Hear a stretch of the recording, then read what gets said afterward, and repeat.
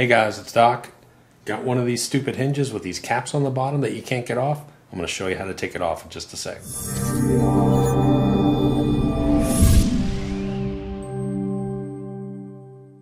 Hey guys, it's Doc, and I think we all have, a lot of us have these hinges with this stupid little tab on the bottom. So let me show it to you real quick.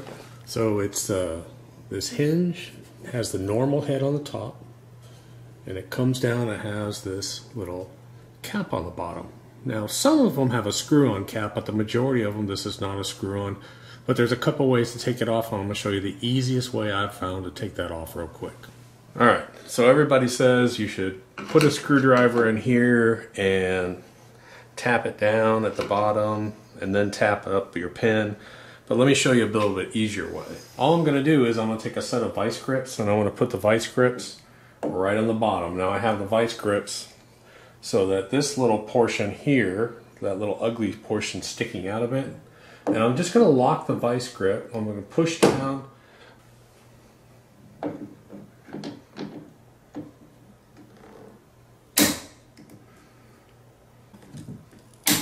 Locked it down, and so now all I'm going to do is just tap the vice grip, and then that little tab comes out. You can see that.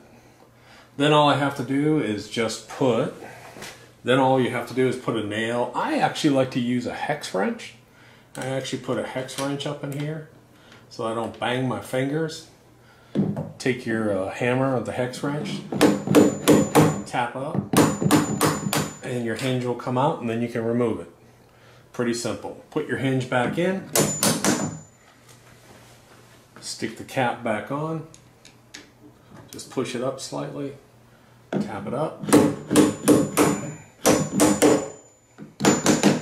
and now the cap is back on.